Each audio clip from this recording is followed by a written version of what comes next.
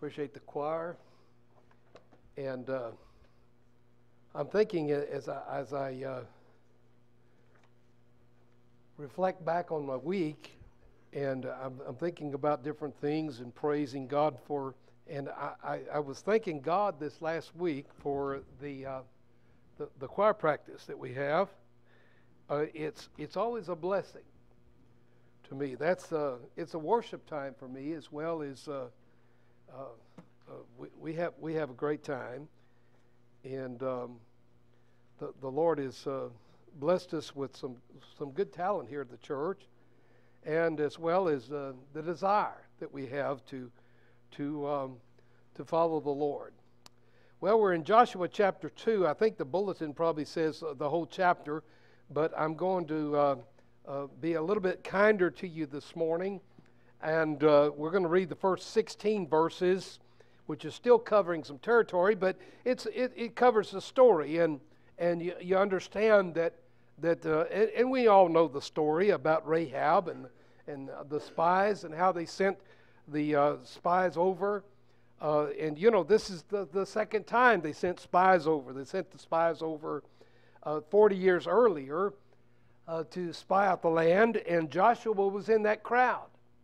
And then they came back with a report, and they said, well, you know, the majority report was that we can't do it. We're too small in number. We're too small in stature. These are giants. They're much stronger, bigger than we are. We can't do it. We just can't do it. We can't take the land that God had promised. And so because of their unbelief, they had to wait 40 years.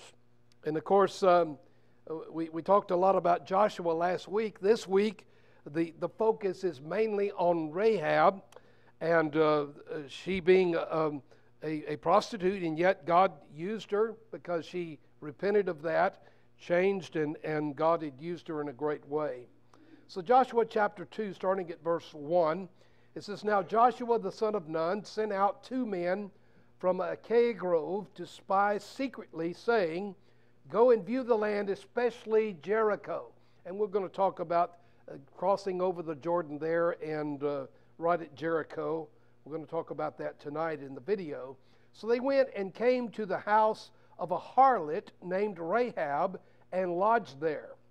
And it was told the king of Jericho, saying, Behold, men have come here tonight from the children of Israel to search out the country. So the king of Jericho sent to Rehab, saying, Bring out the men who have come to you, who have entered your house, so that they may come and search out all the country. And then the woman took the 2 men and hid them. And she said, Yes, the men came to me, but I did not know where they were from. And it happened as the gate was being shut, when it was dark, that the men went out. And where did the men went, I do not know. Pursue them quickly, for you may overtake them. But she had actually brought them up to the roof and hidden them with the stalks of flax, which she had hidden in order on the roof. Then the men pursued them by the road to the Jordan, to the fords, and as soon as those who pursued them had gone out, they shut the gate. Now before they laid down, they came to them on the roof and said to the men, I know that the Lord has given you the land, for the terror of you hath fallen out on us, and all the inhabitants of the land are faint-hearted because of you. But we have heard how the Lord dried up the water of the Red Sea. This happened 40 years earlier, okay, for you when you came out of Egypt, and what you did to the 2 kings of the Amorites, which was recent, which were on the other side of the Jordan, Sihon and Og, which you utterly destroyed. And as soon as we heard these things, our hearts melted, neither did there remain any more courage in anyone because of you, for the Lord your God. He is the God in heaven above and the earth beneath. And now therefore I beg you, swear by me by the Lord, since I have shown you kindness, that you will also show kindness to my father's house, and give me a true token, and spare my father, my mother, my brothers, my sisters, and all that they have, and deliver our lives from death. So the men answered her, Our lives for years, if none of you tell this business of ours, it shall be when the Lord has given us the land, that we will deal kindly and truly with you. And she let them down by a rope through the window, for her house was on the city wall, and that's quite significant. She dwelt on the wall, and she said to them, get you to the mountain, lest the pursuers meet you. Hide there 3 days until the pursuers have returned, and afterward you may go your way. Quite an interesting story. A lot of action going on here, and it intrigues us. Some people have deep theological questions, and I promised everybody Wednesday night that we would have a lot of fun with this morning. So let's look at the Lord at this time. Our Father, we're grateful that we have such a great story in the Word of God, a great event that happened. Lord, as they not only went to look out upon the land, which is quite significant, but Lord, also the fact that God, you have made a promise, Lord, not only to Rehab, and Rehab made promises to these people, and these Israelites made promises back to her for her protection and for her family as well. And God, we understand that all of these things were done according to the word of the Lord and not according to the will of man. And Lord, we're thankful that when we have the will of God in our corner, we can understand that your promises are real. And we thank you for it in Christ's name. Amen. Now, we look at this story from several perspectives. Israel's new leader, Joshua, sent these spies, who himself had been a spy 40 years prior, and he wasn't questioning the mission about going over to the land, kind of like they did 40 years ago. He wasn't going to repeat the mistakes of history, but rather he was working upon the fact of God always works in the area of information. And so he was gathering the information for the future conquest. And we find that they were going to enter into the land by faith this time, with Joshua as their leader. And they had to transition to a different lifestyle, a different location. We talked last week about how that these people, they were living in the desert, in the wilderness, which they call it, for 40 long years. Their shoes didn't wear out. They were fed with manna that fell from heaven. Every once in a while, God would feed them quail, and God would provide them water in a land that was desolate of water. And so God provided for these people for 40 years, and yet we find that now it was time. It was time for a change. It was time to pursue the promised land that God had promised unto them. And we also talked about the fact that we have to understand that this is different than our day and time. This is not talking about pursuing maybe a piece of property or something like that. This is talking about the promises that Israel had were tied to them possessing the land. That was, they had earthly promises. They possessed the land. That God blessed them there with leadership, with the means by which they could provide for themselves, and the victories that they would need to overcome in the land. And so they had to prepare for warfare, which was completely different than they had ever experienced before. And so we find that this particular chapter is not so much about Joshua, not so much about the Israelites. It kind of focuses on Rehab. It kind of gives us a real good view of who she is, how that God had changed her and used her in a great way. And she ends up in what we call the Hall of Faith in the New Testament, Hebrews chapter 11.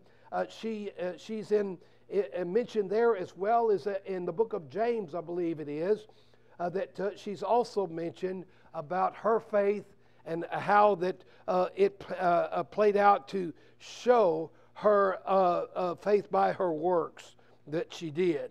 And so as we understand these things that God has prepared for His people, we find that Rahab was very key. So let's consider this part of Israel's history in the context of the Scriptures before us. And we begin to see that many times we struggle with many things in our own lives. And as was mentioned in the Sunday school class this morning, that the disciples in the New Testament that walked and talked with Jesus and saw Him do the miracles, they weren't super Christians. They were people just like we are. They had doubts and struggles and problems and personalities and all of this to deal with. And so it is that even Joshua, we look to him as a great hero of faith.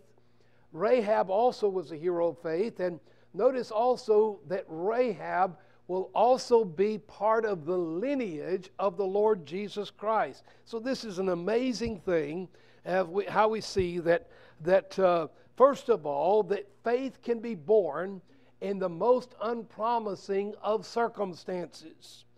On the human level, we look at one thing and say, okay, this particular person is not worthy to be honored. It's not worthy to be, couldn't possibly be used of God to do or anything or provide the spies with protection or anything like that. But God used this woman in a great, great way, and we would really kind of look down on that today. We would think, okay, if this person's going to do anything in faith, she really needs to prove herself.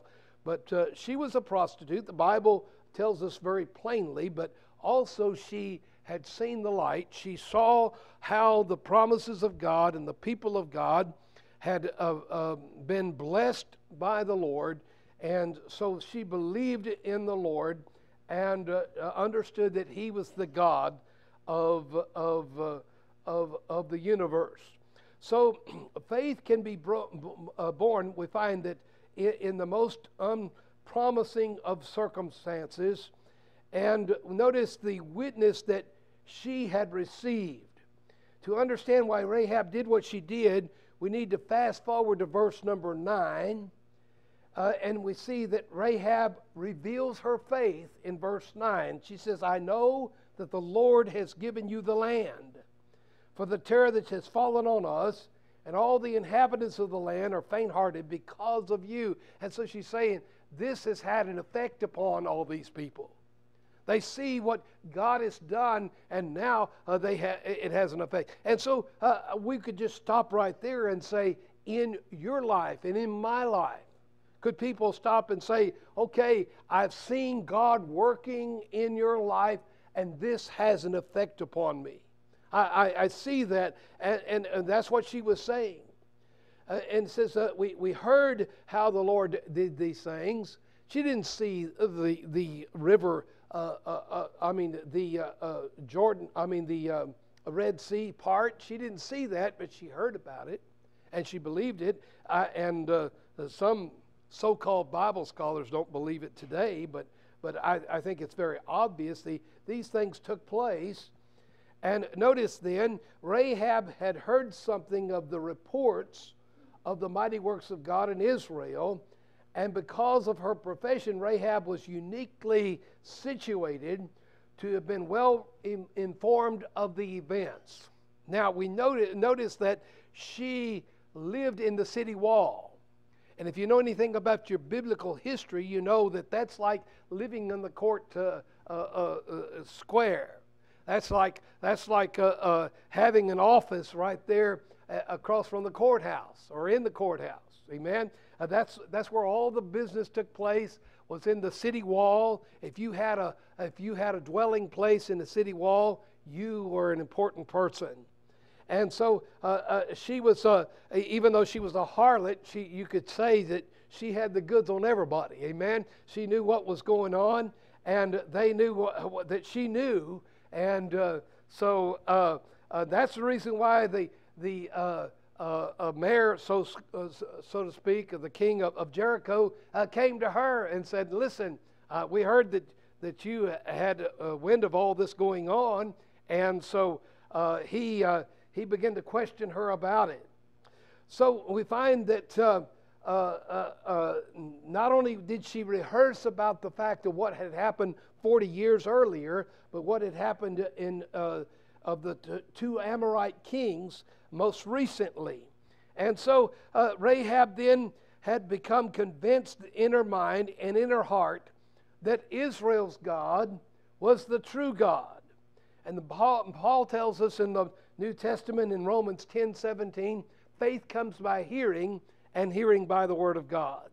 Now this might seem like an oversimplification, but understand that somebody said, well, what do you do if you're talking to someone and they don't really believe the word of God? Is it going to do it? Yes, give them the word of God anyway. Amen? Because faith comes by hearing, hearing by the word of God, and you begin to understand these things are true. The word of God is very powerful. It's alive, and it will germinate. It will create faith in people's lives as they receive it. And then in Hebrews 11 verse 31, it says, by faith the harlot Rahab. Notice that this title harlot follows her even throughout the New Testament scriptures. But it's not to slam her, but it's a testimony to the grace of God in her life. It says, by faith the harlot Rahab did not perish with those who did not believe when she had received the spies with peace. The book of James then also tells us in James chapter 2 verse 25, was not Rahab the harlot also justified by works when she received the messengers and sent them out another way? Now, there might be a place here to where we could stop and just say something here. The fact that some people get all tied in knots theologically because Rahab lied to these that were pursuing the spies. She lied to them. And they try to do all kinds of theological gymnastics in their mind, in their heart. And they say, well, is it ever right to tell a lie? And all this, that, and the other. Well, you got to understand the context and what was going on. And that is the fact that this was the promise of God to Israel, and Rahab had connected with that promise, and now they were pursuing the enemies of God. And so, yes, she told them a story.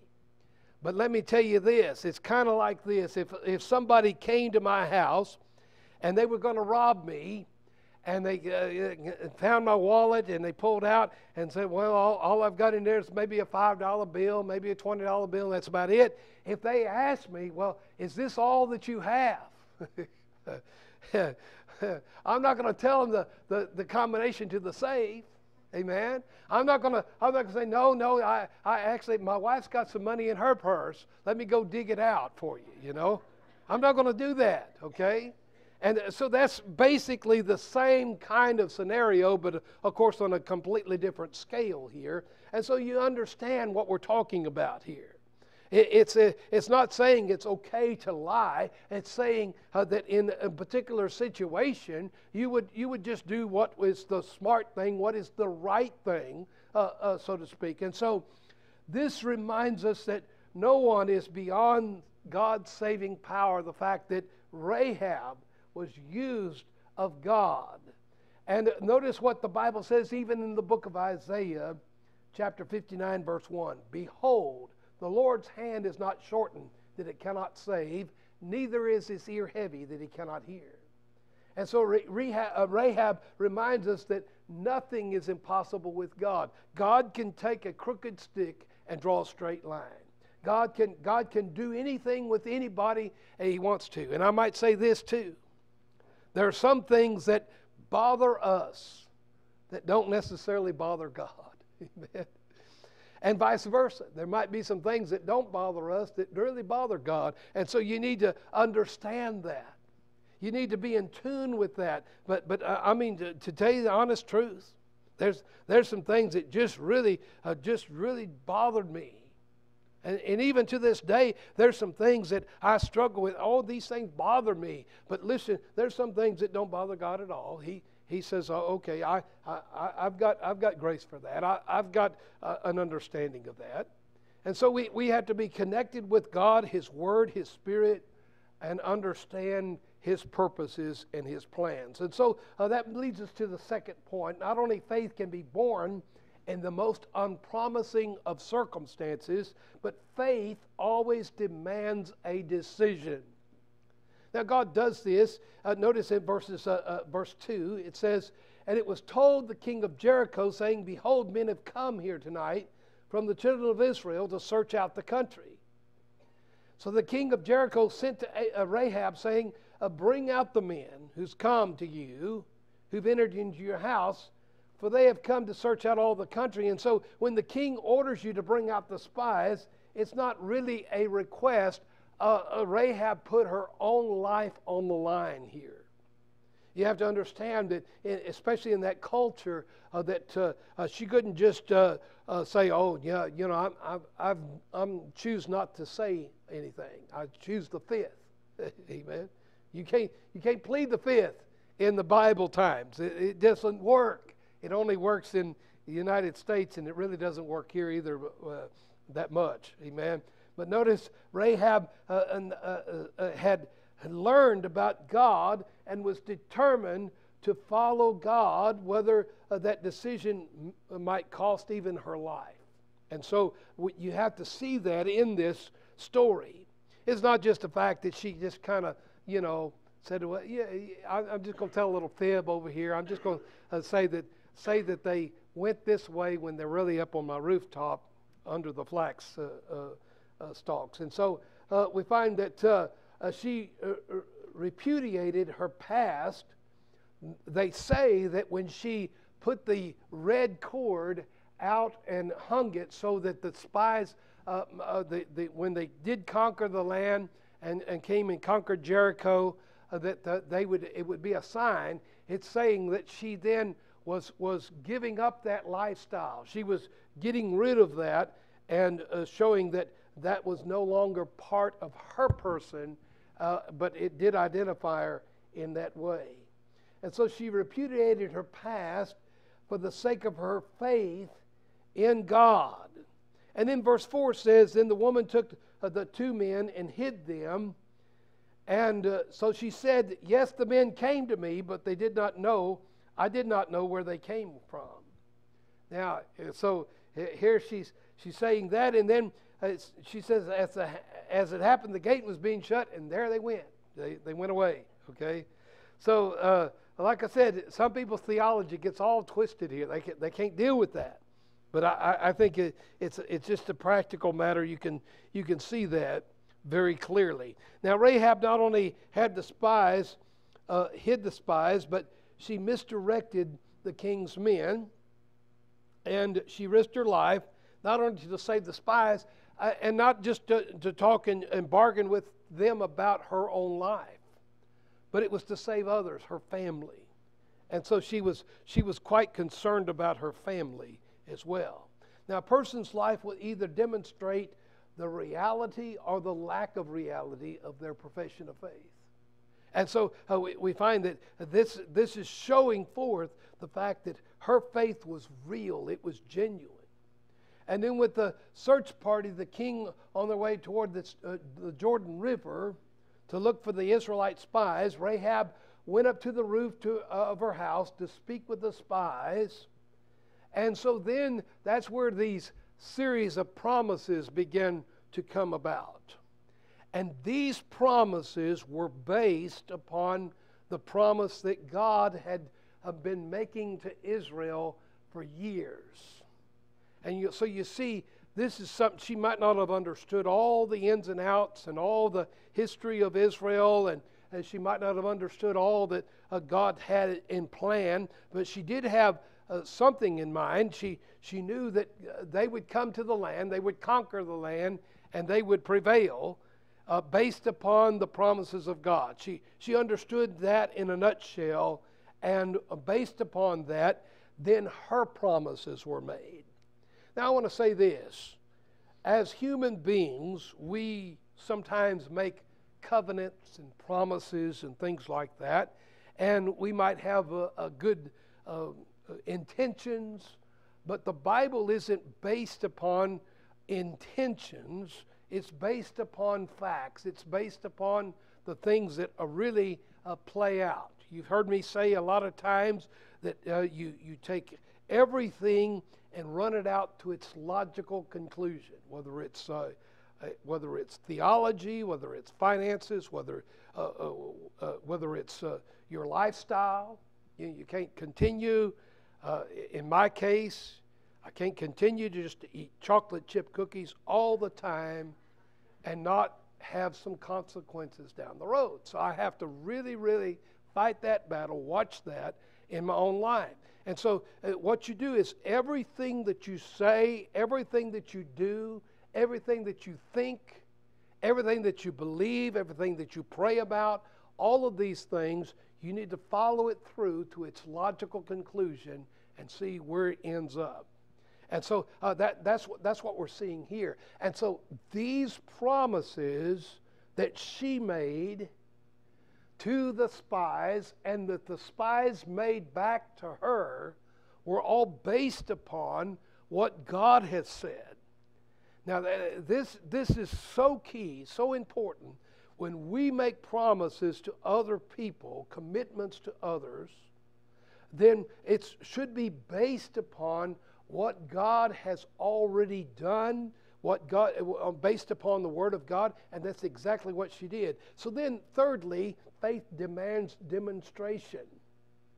She demonstrated. She told him not only what she was going to do, but then she followed through with that. And it must have been a severe test of her faith to convince her family later on, which happens very shortly then, when they come to conquer Jericho. She convinced her family to all come and stay with her, saying, hey, we're going to be saved in this particular instance. It's kind of like Noah trying to convince everyone, hey, there's a flood coming, okay? And so I'm sure the family had some doubts about that, but there must have been something in her language and in her life that convinced them otherwise. But on the seventh day, as they marched around Jericho, and we'll get to this in a little while, in a few weeks, about how they marched around Jericho and the walls fell, but her family, her part was spared during that time. And so that brings us to this, and that is faith is always rewarded. In Joshua 6:25, we did not read that, but Joshua 6:25, we find that Rehab and all of her family were saved just as it was promised. And so this is one of those great things that we have the benefit of. As we look at and read the Word of God, we see where God said He would do something, and then God did it. And based upon that, we say, okay, God is always in the business of keeping His promises. I'm glad we sang that song this morning, Standing on the Promises. Amen. Oh, listen, that's an old song, but Standing on the Promises is exactly what Rehab did, and the spies did. And they were all based upon what God had already set into motion. And so with that in our minds, we can think about, okay, what has God promised? And how that we can act upon God's promises in our own lives. It's really no different. It's really no different. We have the benefit of God's Word. We have the benefit of the Holy Spirit. We have the benefit of all these years of history of looking back on these things and charting and saying, God has been real, and especially when it comes to Israel, we see that even today. The fact that Israel even exists in this world in which we live, after all the attempts that's been made to annihilate the Israelites and to minimize them in many, many ways, they're still God's covenant promised people. And God is blessing them, using them, and will bring them back to himself eventually. And that's all part of God's plan. And so we can rejoice in that and understand that God's promises are real this morning. His promise to us is that he would save us. Whosoever, the Bible says, shall call upon the name of the Lord shall be saved. So God's grace is real enough. It's real enough to save Rehab of the harlot. It's real enough to save us as well. I never will forget a dear man that was in our cancer support group in Manville that we had there, and he told me one time, he says, I've been too bad. I've been too bad and evil and wicked in my life for God to save me. And I said, oh no. God's grace is plenty big enough to save you, strong enough to save you. And sure enough, he got saved. His name was Al Johnson's was his name. I remember his name now, Al. And I remember Al got saved. I baptized him, and then he died just a couple of months later. I'm glad that one of these days we'll see Al Johnson in heaven, because he trusted in the God that can save anyone. Even though he was wicked and bad in his life, God's grace can be real in everyone's life. And his forgiveness reaches all people, all kinds of people. God came to save sinners. And so we understand that. Let's all stand together with our heads bowed. Our Father, we're asking, Lord, that we may trust in you. And Lord, put everything at your feet this morning. And especially, Lord, our lives, our souls, that we may trust you to save us this morning. And then to direct in our lives. And we give you the praise in Christ's name. Amen. What number are we going to sing this morning? Number 305, I have decided to follow Jesus. 305, as we sing together, you feel free to respond in your heart to the Lord. And even publicly, if you'd like to come forward, we'll be glad to pray with you and show you from the Word of God how that you can be saved. I have decided to follow Jesus. You can do that based upon his promises this morning while we sing.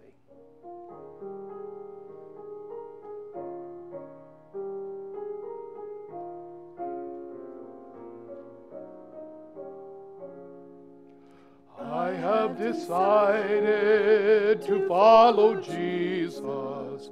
I have decided to follow Jesus. I have decided to follow Jesus. No turning back, no turning back. Amen. Aren't you glad that once you make that decision, God then saves you? He doesn't say, okay, I'll save you now. You got to do this and this and this and this and be good the rest of your life. No, his grace is real. Amen. Amen. And his power then will keep you. And yes, it will change your life. The Bible says if anyone's in Christ, he's a new creation. Old things are passed away, and behold, all things are become new. And Rehab was a good testimony of that as well. Amen. All right. Well, God bless you. It's good to be in the Lord's house today and getting back to normal, whatever normal is a little bit. Amen. Getting back to normal. And I don't think we're going to have a meal or anything Wednesday night, but it'll be good to come together in a business meeting Wednesday night. They're going to talk about some of the improvements that's been done to the buildings and some that are yet to come as well. A lot of good things happening. And so we rejoice in what God is doing among us. And I'm looking forward to reaching out to more and more people. We've got a lot of new people in our community that we need to reach. Amen. So let's be mindful of that, prayerful about that. And let's go to the Lord in prayer at this time. I'm going to ask Brother Bob Fleming if he would, to dismiss us in prayer, please. Our Heavenly Father, we thank you for the message today and the grace bestowed upon this lady, Rehab, and that you sought a home for your people, Israel. Lord, help us to have your grace shattered upon us, that we might walk in faith also. And Lord, we do pray for the sick that was mentioned this morning. We thank you for your grace on life. And Lord, be with us as we go to our home. Help us to rejoice in Jesus Christ our Savior. Amen. Amen.